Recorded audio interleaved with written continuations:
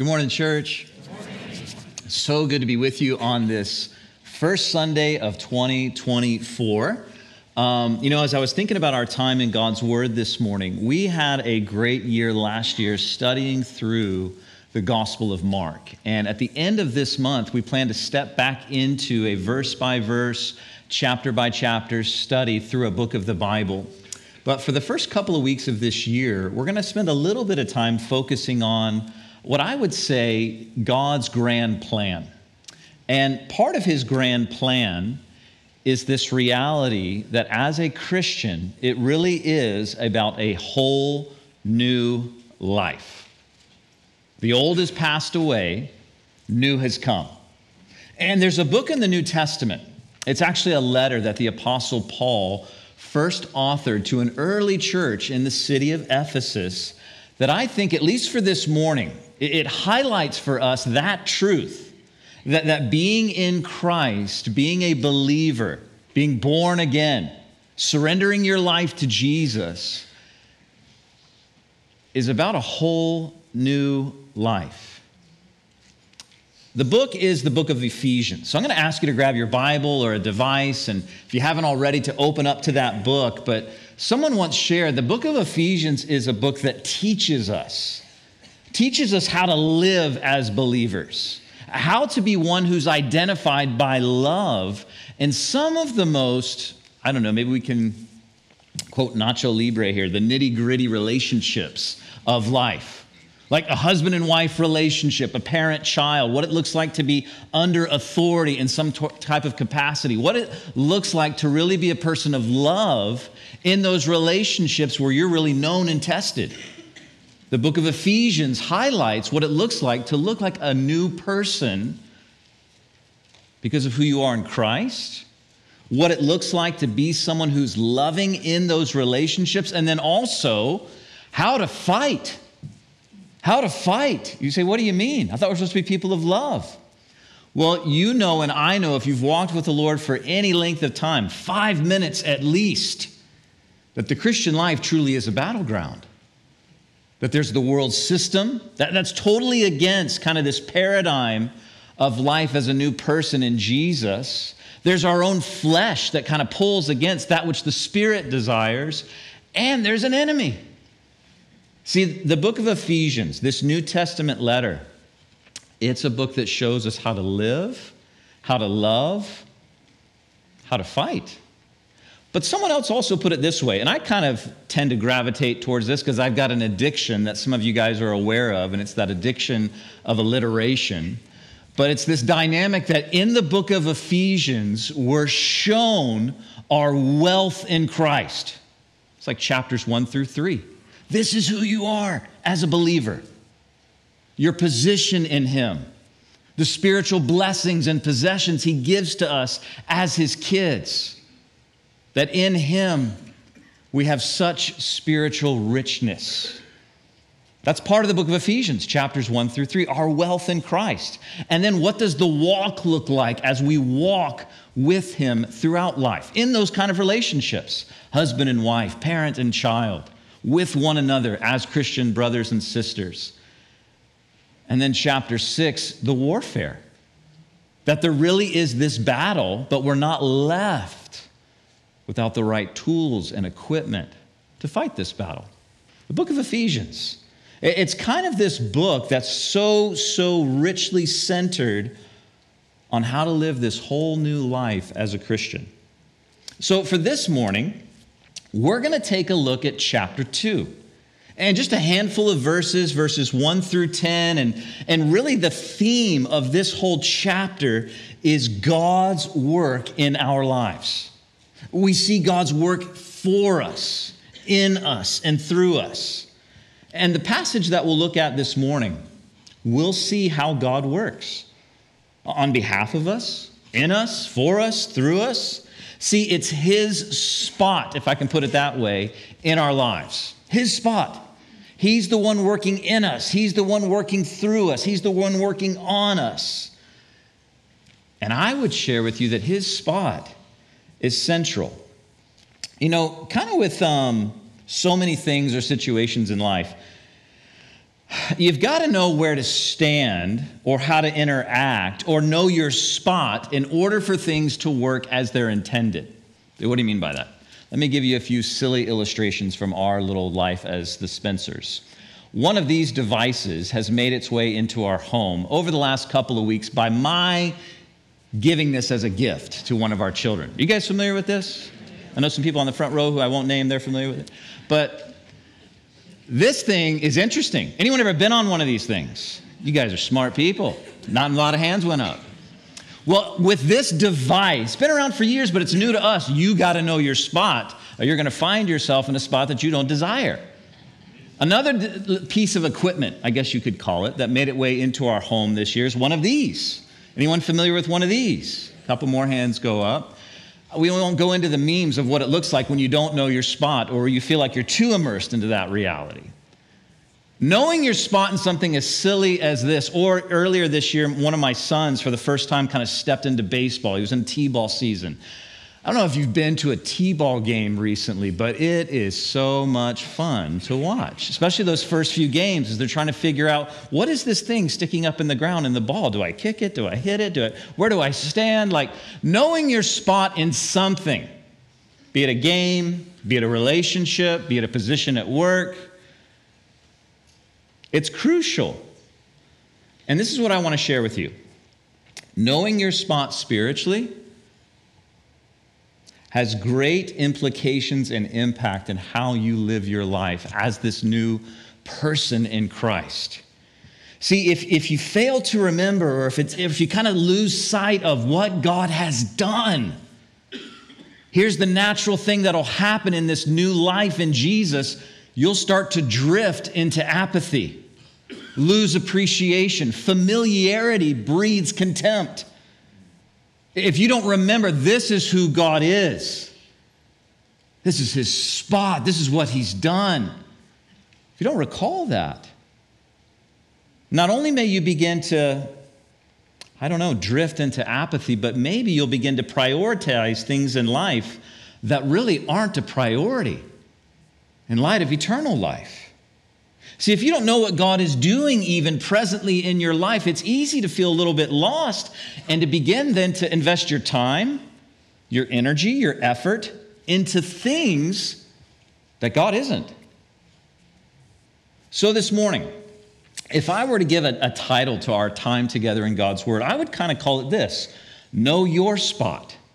And we'll organize our time together in God's way through Ephesians chapter 2, verses 1 through 10 in this way. I'll put it up on the screen. My spot without God. That's going to be verses 1 through 3. And then we're going to see in verses 4 through 9 what God did about the spot that we were in. And then lastly, in verse 10, we're going to see, well, what's my spot now with God?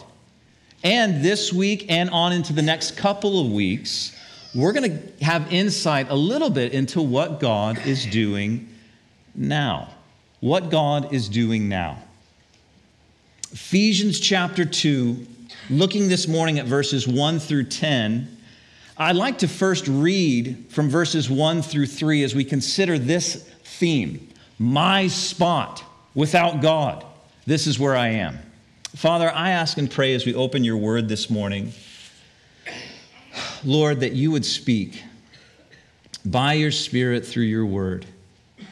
Lord, help me to be helpful to your people, to just share your word in a way that is both simple but also true and honest. And Lord, that allows you to speak by your Spirit to us, both in an individual way and in a congregational way. Lord, bless this time. May it not be lost on us, but may we engage with your word. May you quicken and enliven your word by your Spirit in our hearts and in our spirits. And Lord, may we leave this place this morning knowing that we've heard from you, from your word. And I pray that in Jesus' name. Amen. Ephesians chapter 2, let me read verses 1 through 3. This morning I'm going to be reading from the New King James Version. Here's what Paul writes to these early Christians in Ephesus.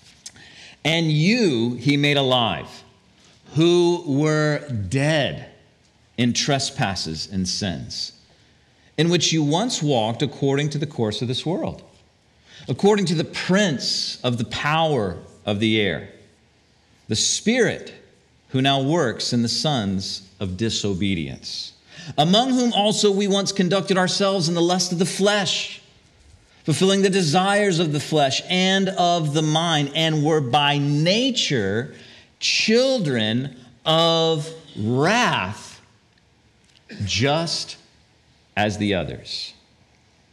Now, these 3 verses show us, highlight to us, illuminate to our hearts our spot before God. One author put it this way: we were doomed, depraved, disobedient, and dead. Welcome to the first Sunday of 2024, right?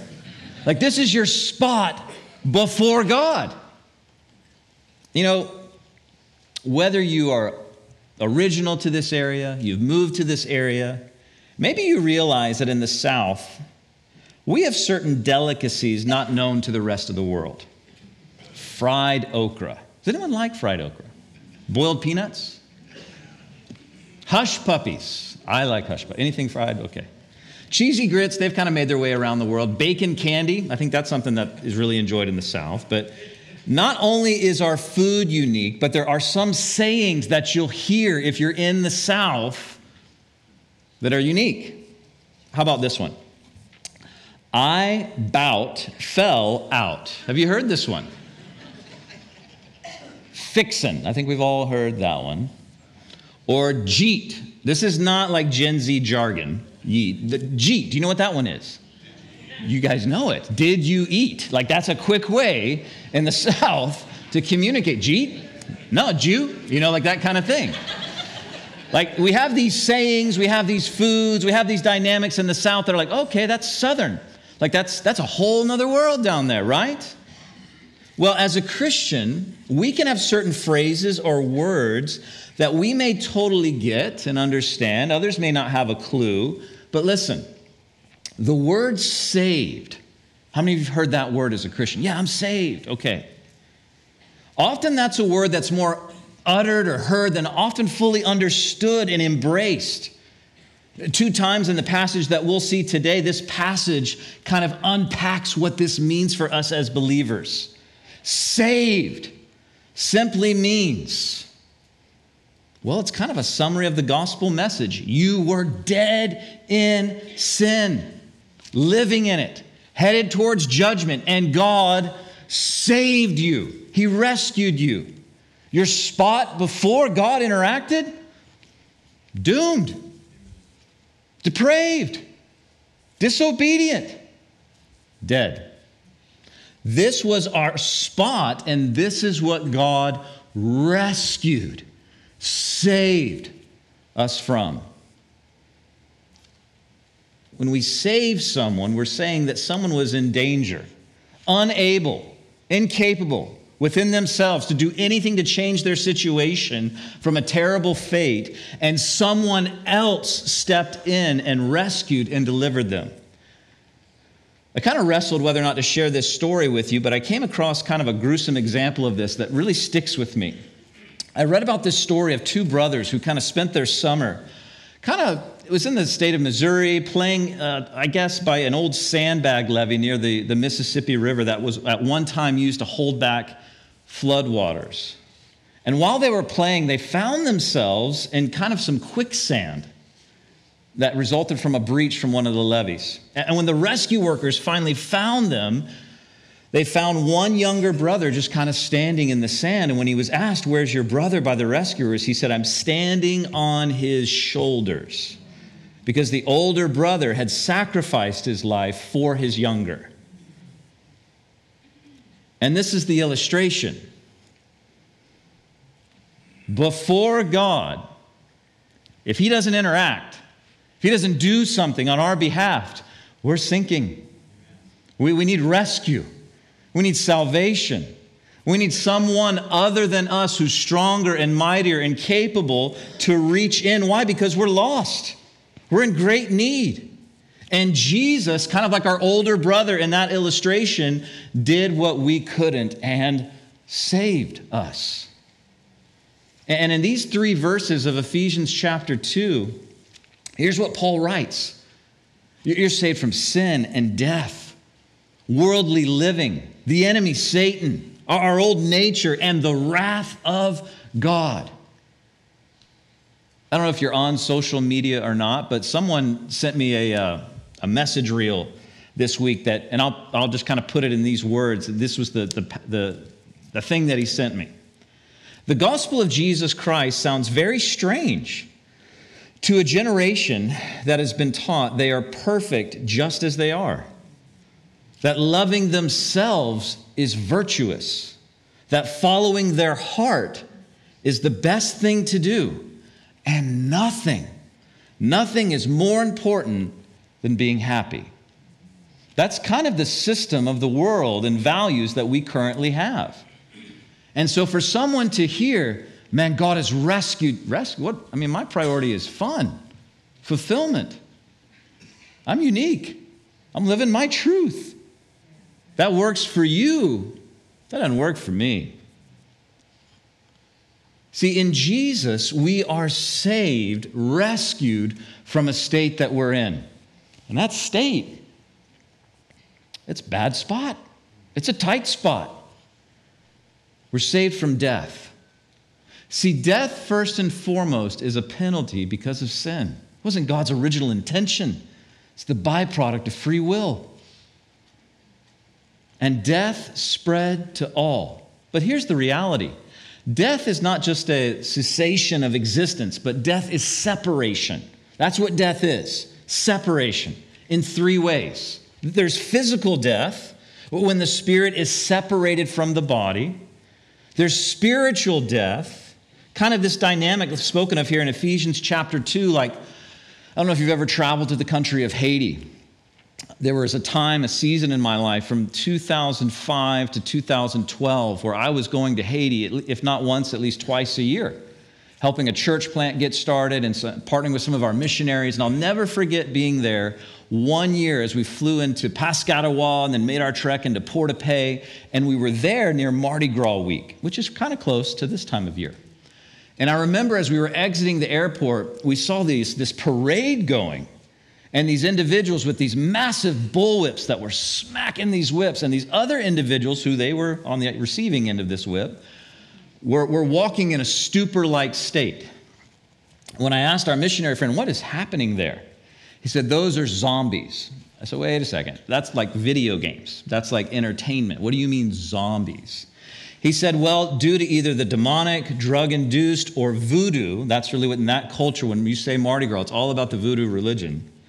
They walk around in almost a corpse-like state. And what Paul says about spiritual death, that's what it's like apart from Christ. You're dead spiritually, no sensitivity to the Lord. And ultimately, we know there's eternal death. 2 Thessalonians 1:9 refers those who refuse Jesus, the life-giving gift that he has, who are one day separated from him. And one of my sons this past couple of weeks said, Dad, what is that like to be separated from God? It means you're alone. It means you're in the dark. You're isolated. Hell won't be a place where AC/DC is playing and you're with all your buddies. It'll be isolation, darkness. Any good that is in this world is because of God. Remove that, and that is what hell will be.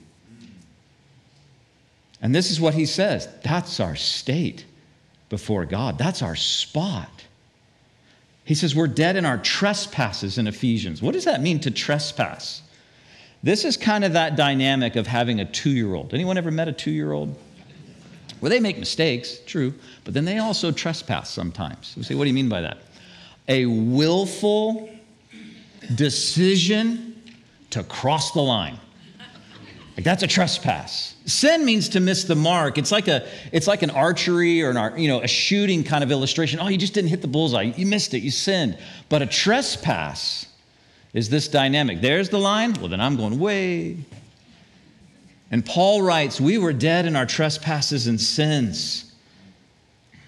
One person put it this way. Trespasses speaks of man as a rebel. Sin speaks of man as a failure. And before God, I, you, me, we, that's where we are. That's our spot. Nobody is the perfect fill in the blank. Nobody. Perfect parent, perfect spouse, perfect. No, we all sin.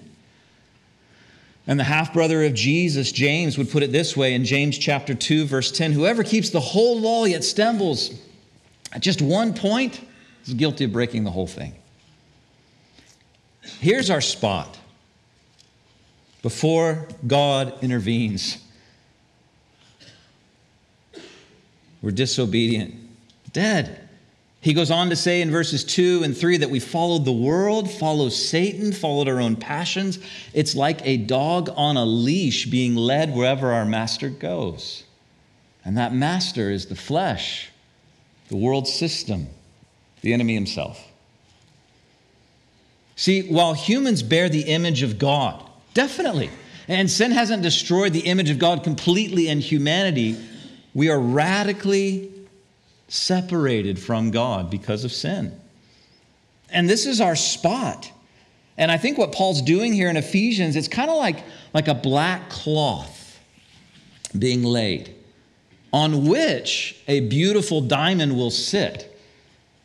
And Paul is showing the depth of the depravity in order to what? To magnify what he's going to write about in verse 4. The mercy and the grace of God. And he gives what many have called the two sweetest words in all of the Bible. Here they are. But God. Look at verse 4. Let me read verse 4 through verse 9. But God, who is rich in mercy, because of his great love with which he has loved us, even when we were dead in our trespasses, made us alive together with Christ. How? By grace. By grace have you been saved, and raised us up together and made us sit together in heavenly places in Christ Jesus, that in the ages to come he might show the exceeding riches of his grace in his kindness toward us in Christ Jesus. For by grace you have been saved through faith, that not of yourselves, it is the gift of God, not of works, lest anyone should boast. Doomed, disobedient, depraved, dead. What does God do? He kicks us when we're down. Those stinking sin. No. But God, what does it say there, church? Who is rich in his mercy because of his great what? It rhymes with dove. Because of his love. Because of his love for us, God intervenes. God did something about our spot. He loved us. Doesn't love us just when we go to church or read our Bible or try to be spiritual or actually go a whole day without losing your temper with your kids. He loves you at your worst. In his great love, he showed us mercy. What's mercy? Not getting what you deserve. Well, what do I deserve? He said it. Separation from God. That's what's deserved. Then he gives you grace. What's grace? Getting what you don't deserve. Well, what is that? Forgiveness. God doesn't owe us that, but he gives us that. He gives us a family to be a part of. This is amazing to me that our spot before God is that of separation, distance, enemy of God. And what does he say? What does he do? I want to make you my daughter. I want to make you my son. I want to put you in my family. Not only do I want to forgive, but I want to change your status from someone who's, oh yeah, forgiven, but they're just, they're not really invited to Thanksgiving. No. You're my family. That's what God's done. He's brought us near. He's given us forgiveness, made us family, and he's given us a future. A future. It would be like my situation with half a dozen children.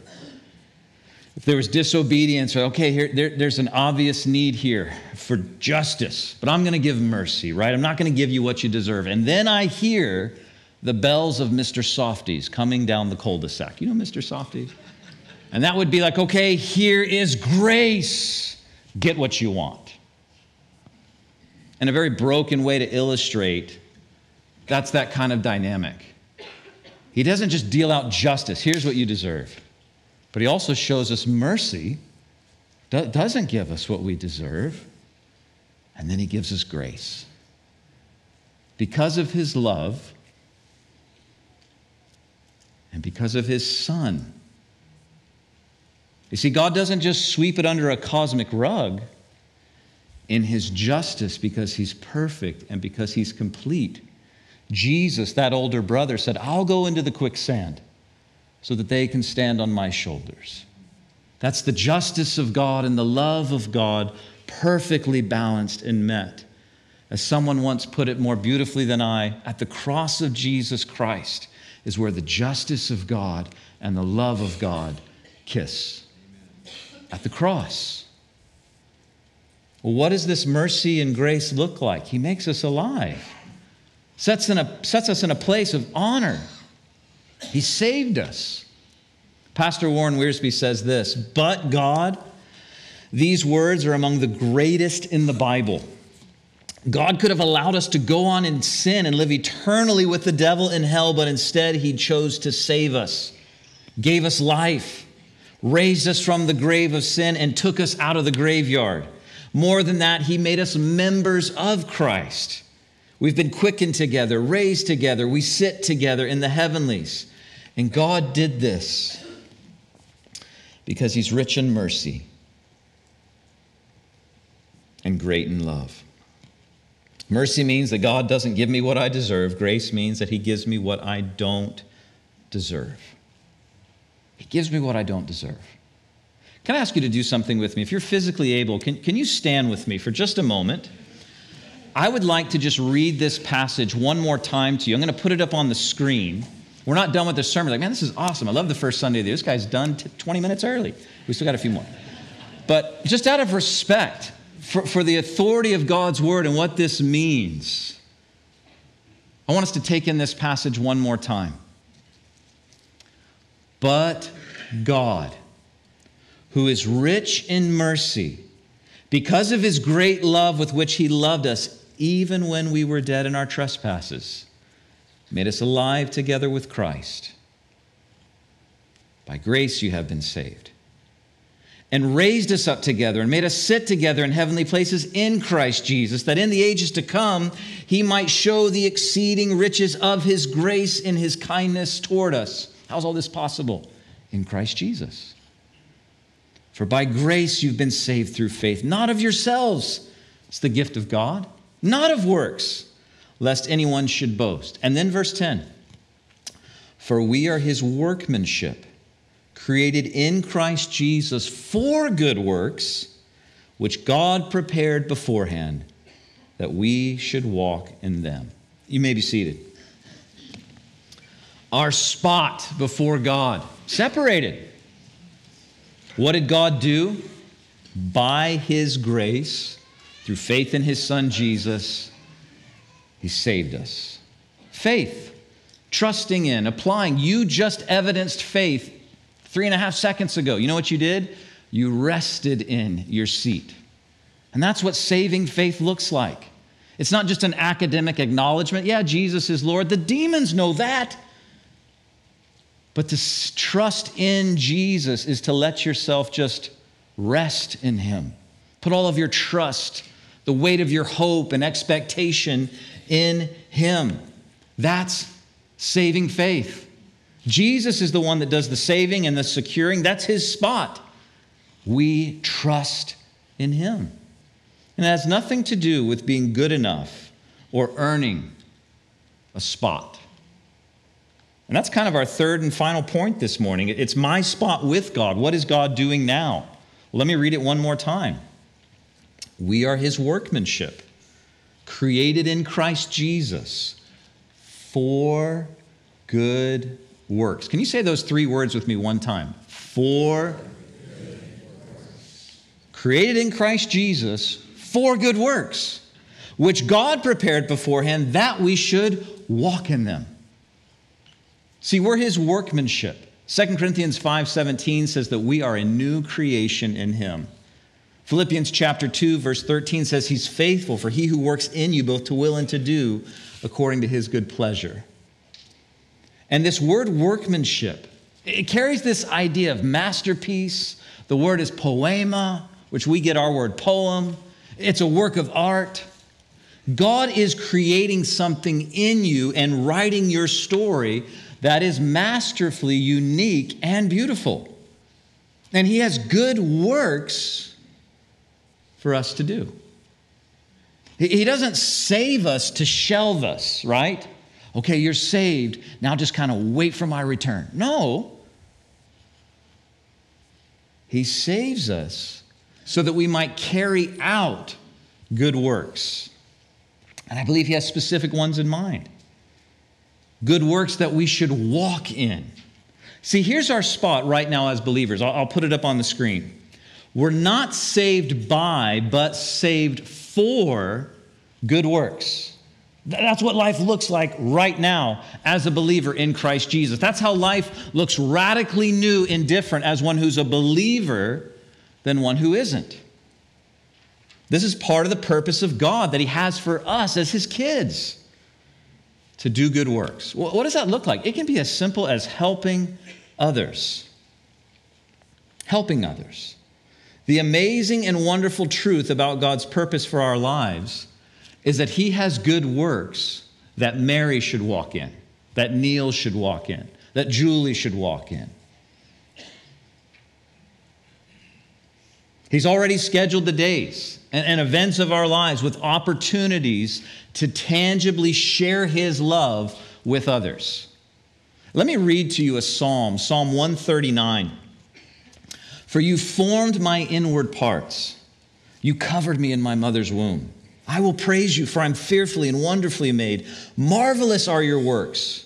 That my soul knows very well. My frame is not hidden from you, from when I was made in secret and skillfully wrought in the lowest parts of the earth, for your eyes saw my substance, being yet unformed. And listen to this. And in your book they were all written, the days fashioned for me, when as yet there were none of them. God has good works, and that includes January 7th, 2024, a day scheduled.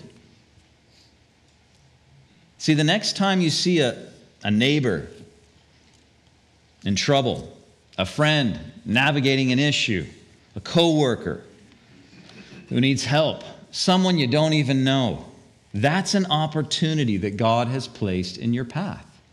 Listen to the words of Jesus from Matthew chapter 5. You are the light of the world, a city that is set on a hill that cannot be hidden. Nor do they light a lamp and put it under a basket, but on a lampstand, and it gives light to all who are in the house. So this is what Jesus says. So let your light shine before men, that they may see your, here's that same word again, good works, and glorify your Father in heaven. You see, my spot, our spot, without God, completely separated. But what did God do about our spot? He loved us, made us alive, saved us. And it speaks of this dynamic in Ephesians 2 that he's honored us and exalted us, and that's both now and it's also coming. And our spot now with God, what God is doing now, he's working. 2 Corinthians 5, he's made us a new creation. Philippians chapter 2, he's going to complete that work that he started in you. And he has good works that we should walk in. You see, this is what God is doing right now with your life and mine as individuals. He has rescued and saved us. He's positioned us as part of his family, given us a future, given us forgiveness, given us freedom over sin. But he also, as the author in Psalm would write, he's got your days logged. He knows what he has for you. Good works that you should walk in. But God is that perfect gentleman where he will not force himself upon you. I don't understand all this in Scripture and the mind of God. I only know what you know, what's in the Bible, right? But there's this powerful, mysterious thing where God allows us to step into opportunities with Him and watch Him work, or to not. Or to not. And I want to encourage you that your spot as a believer in this brand new year is to walk with Him, like Jesus says in Matthew chapter 5, in such a way that your light shines. That people see good works and they don't say, oh, isn't she just... No, they see good works and go, there's a God, because that person is doing good works, right? The glory goes to Him. It's done in such a way where it points to Him. The reality that God is forgiving and gracious and kind. And it's tangibly seen by you and I just stepping into good works. Not saved by them, but listen, don't miss this. You'll drift into apathy as a Christian if you don't embrace this. But you're called to them. You're called to them. God has a purpose and a plan for your life, even on January 7th, 2024. Right where you are today. That you'd step into good works that He places before you. And the tone of that text is not meant to give you a riddled sense of anxiety. Well, what are those good works? How do I find them? No. Psalm 139, He formed me. He knows what those are. As He places opportunities before you, step into them. You know, I recently bought a black and gray plaid shirt. And you know what I've realized? Since I bought this shirt, there's a lot of other people that bought it too. Say, how do I know that? Because I'm looking for it. What do you mean by that? God has good works for you today to walk in. If you'll start to look for them, you'll see them and recognize there were a lot of people with this shirt before I even knew that, before I even bought it. But now that I'm looking for it, I see it. In Ephesians chapter 2, the book of Ephesians as a whole, it's this beautiful letter written by a guy that dearly loves brothers and sisters in this city of Ephesus. And he's teaching them, sharing with them, showing them how to walk out this life as a brand new person. And in Ephesians chapter 2, verses 1 through 10, he highlights these three things. Here's the spot that we're all in, unless God does something. And here's what He did. He intervened through His Son, Jesus. But God, verse 4, He saved us by His grace, not of works, lest anyone should boast. And what is He doing now? He's giving you opportunities in your life for your life to have meaningful purpose.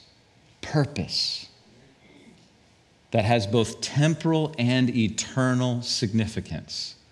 And I want to encourage you to look for the black and gray shirt. Does that make sense? Don't wear the same thing. That's not what I'm saying. Look for those good works. They're there. Those opportunities for you to step in and to show and to share the love of God and His Son Jesus in such a way that God gets the glory. And I truly believe, is what gives meaning and purpose to these days on earth. You can spend your life acquiring, experiencing, getting, and find that to be rocks in the Grand Canyon trying to fill it up. It just never works. Or you can look for the good works that God has for you and step into those and find so much more fulfillment in following Him and doing the good works that He has for you than any other goals or aspirations you may set yourself. Here's what I'm trying to say. God loves you. He does truly have a plan for your life. And part of that plan includes, at this spot in your life right now, walking with Him in the good works He's placed before you. That's very true on an individual level, on a congregational level.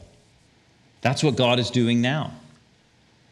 And to kind of stay within that theme of thought for the next couple of weeks, we're going to consider also what God is doing on a global level. For the next 2 weeks, Pastor John is going to be sharing kind of a two-part series. And it's going to kind of center on this dynamic of Israel and the prophecies related to Israel and God's timetable and what's currently going on in the Middle East and our world seen as a whole. But today, we've really considered kind of the heart of God through the gospel. And I know no better way than to do what we're going to do in just a few moments to celebrate that than to take communion.